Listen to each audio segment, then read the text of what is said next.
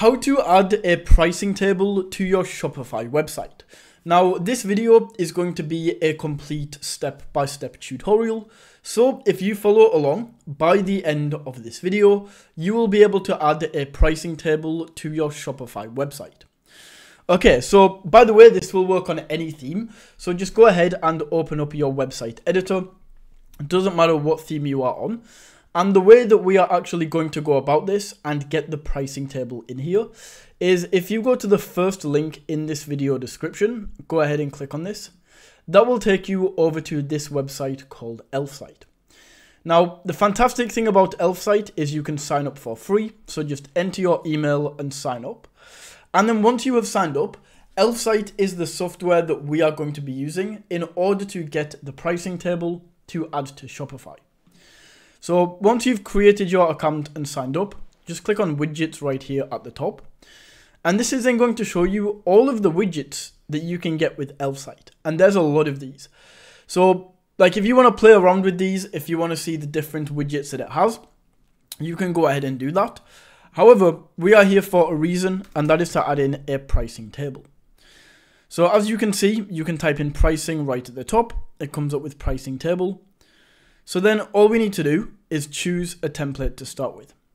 So whether we want pricing columns, a table, plans, anything like that. I'm just going to go with this one right here. As soon as you've chosen your template, you can click continue, and then all of this is editable. So we can choose, or we can change the title. I'll just say subscribe. Then you can change the caption. You can change the features right here. So hello, you can see that is changed. You can edit the images. Absolutely every single part of this is editable. So you can see we can change like the currency, the pricing, what the button says, the link, absolutely every part of this. Now, once this has been edited and you've got the pricing table that you like, all you then need to do is click on add to website.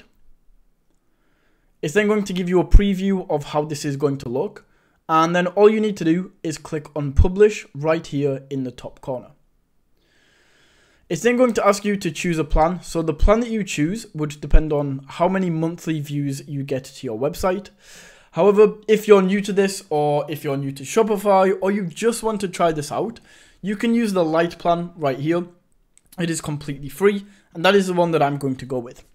So choose your plan, and then as soon as you've done that, it's going to give you some code right here. Now, don't worry about this code. It is not complicated. We don't have to code ourselves. Super simple. It is literally a case of copy and paste. So all you do is copy the code right here, go over to Shopify, and then on Shopify, make sure that you don't go to the header or the footer. Make sure you're in the template and add a section. Now, from the menu that opens up, just go down to the custom liquid, and then on custom liquid, we can click this. We can see that is now going to be added. And then on the right hand side in this box, we literally just paste what we just copied. Give it a few seconds. It's going to load in just like that. You can see this is exactly how we designed it. And that is how you can add a pricing table to your Shopify website.